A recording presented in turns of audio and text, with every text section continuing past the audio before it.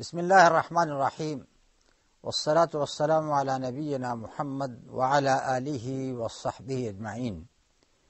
Dear viewers in Islam, this is your host, Dr. Suhaib Hasan from London. I just want to speak in this program about the parables of Al-Quran. As you know that the Quran is the source of knowledge. And from this Quran, the Muslims have derived many branches of knowledge which have taken their way in the forms of books, in the forms of Islamic literature, and in different forms.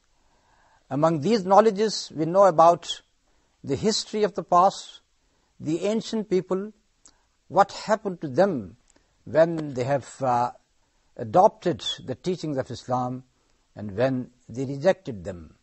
Also, from this Al-Quran, we know about so many things which are going to happen in future.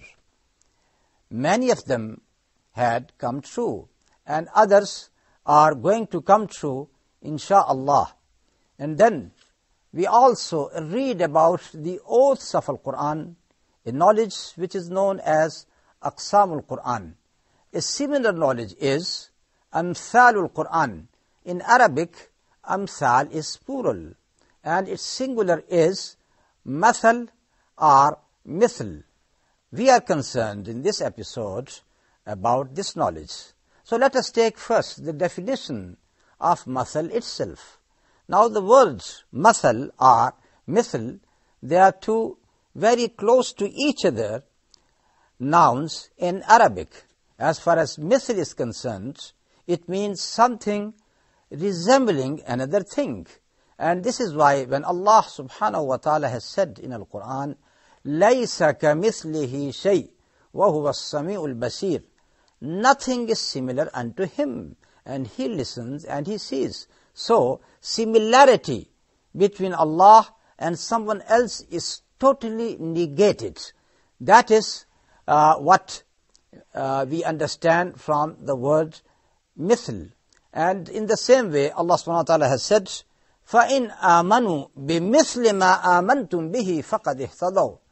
If they believe as you have believed, then they are guided. So the word mithl means complete resemblance between two things.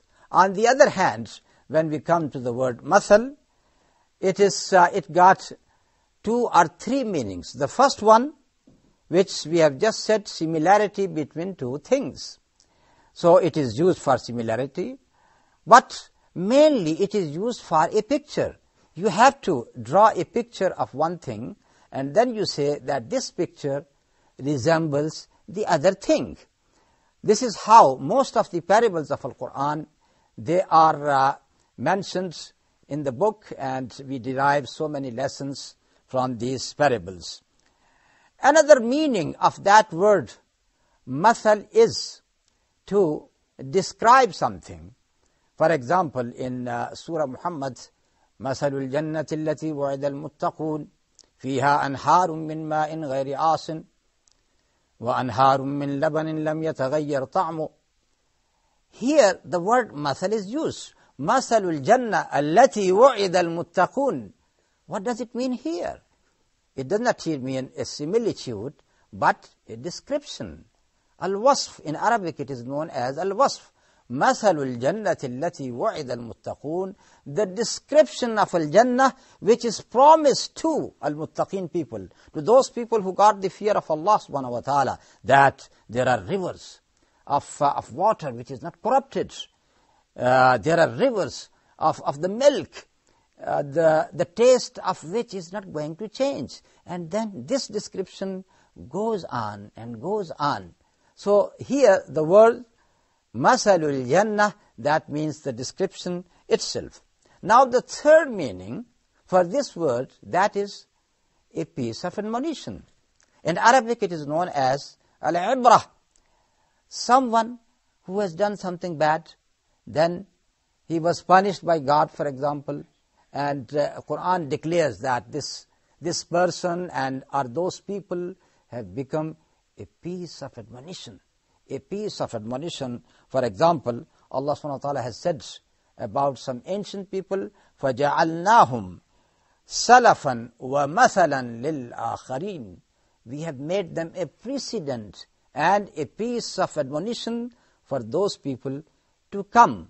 So this is another meaning. And in the same way, if a person has done something very good and then he becomes a good example for the people who come after him, he is also a salaf and an example. For example, Allah subhanahu wa ta'ala said about Isa alayhi salam, إِنْ هُوَ إِلَّا عَبْدٌ أَنْعَمْنَا عَلَيْهِ وَجَعَلْنَاهُ مَثَلًا لِبَنِي إِسْرَائِيلِ. He is none but a servant of Allah on which we have shown our favor, and we have made him an example for Bani Israel, for the Israelites. So this is the second meaning of the same word, which is al-masal or mithal. So we can understand now that the word mithal, it is a picture which resembles another picture. And so we should have in this example two pictures, and we have to take the whole picture in totality. So this picture resembles the other picture. Now, when we are going to explain, insha'Allah, the different parables of Al-Quran, we will come to many examples of this nature. But here we have also to explain about another meaning, which we find in Surah, for example, An-Nahl, وَلِلَّهِ الْمَثَلُ الْأَعْلَى. For Allah is the highest example. And also in Surah Ar-Rum, وَلَهُ الْمَثَلُ الْأَعْلَى فِي السَّمَاوَاتِ وَالْأَرْضِ. To Him, to Allah belongs the highest example in the heaven, in the earth. So what is the meaning of masal here? وَلِلَّهِ الْمَثَلُ الْأَعْلَى.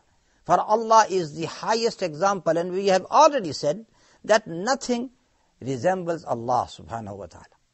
What is the meaning in the ayah of Surah Ar-Rum? وَلَهُ الْمَثَلُ الْأَعْلَى فِي السَّمَاوَاتِ وَالْأَرْضِ. And to Allah belongs the highest example in the heavens and in the earth. Here the meaning is different. What is that meaning? The word masal or mithal here means something which has become a famous saying. Sometimes some parables, they become so famous that people just use them, and once they use them, other people understand what you are saying. So here we means a famous saying. A famous saying, for example, in Arabic, it is very common to say, if someone has done something bad and then he was punished in a bad way, we say, Kama tadinu tudanu. As you have done, similar thing is going to be done to you, or tit for tat. So this is a famous saying now. It is no more to be used as a parable, but just as a famous saying. In the same way, there is another saying, Innal bala'a muwakkalun bil mantiqi. Most of the sufferings comes from the speech, which means that when a person speaks nonsense, for example, or slanders someone, or he speaks ill about someone, then he is attracting lot of criticism, adversity and sufferings for himself. As long as you are quiet, you are not speaking, you are saved. Nobody is going to blame you. But once you start blaming other people, once you start slandering other people, once you start saying ills of other people, and then and only then you are targeted by the other people, and in this way, a lot of criticism could be directed against you. So here when we say, وَلِلَّهِ الْمَثَلُ الْعَالَى, to Allah belongs the highest example, what we are saying that to Allah belongs anything, any saying which is the highest, any actions which could be described as the most noblest action, the most highest action, this what it means. For example, among the sayings, what is the highest saying? The highest saying is the saying of Tawhid. When you say La ilaha illallah, there is none to be worshipped except Allah subhanahu wa ta'ala. That is the highest saying, and this is what we mean by saying وَلِلَّهِ الْمَثَلُ الْأَعْلَى, and to Allah belongs the highest example, means the highest saying, including the saying of La ilaha illallah, including all the noblest action which comes from Allah subhanahu wa ta'ala. Now let us take the third word in this regard, and that is ضرب المثل. وَضَرَبْنَا لَكُمُ الْأَمْثَالِ, and we have coined for you many similitudes. ضُرِبَ مَثَلٌ فَاسْتَمِعُوا لَهُ. A parable has been coined, so listen to it. Now, ضرب الأمثال, that is that what it means, that a similitude is coined, a similitude is given. This is how the word ضرب الأمثال normally used in Al-Quran. So these are the three different meanings of al-masal, and inshallah when we are going to explain further this subject, and we will take many examples from Al-Quran of this nature, then this is going to be very imminent and more understandable. But one thing, what is the benefit? What is the benefit of this knowledge? The benefit of this knowledge is very enormous. Imam as-Suyuti, in his book Al-Itqan, he has spoken about so many knowledges of Al-Quran. As I said right from the beginning, that this Quran got so many branches of knowledges. And among them comes this branch, which is the branch of Al-Amthal. Amthal al-Quran are the parables of Al-Quran.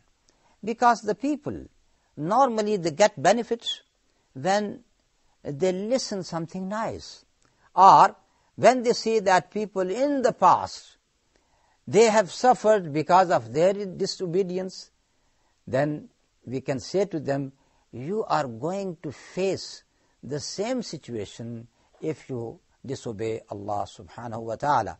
And this is why we find so many stories of the past mentioned in the book of Allah. And with this, we come to the end of this episode.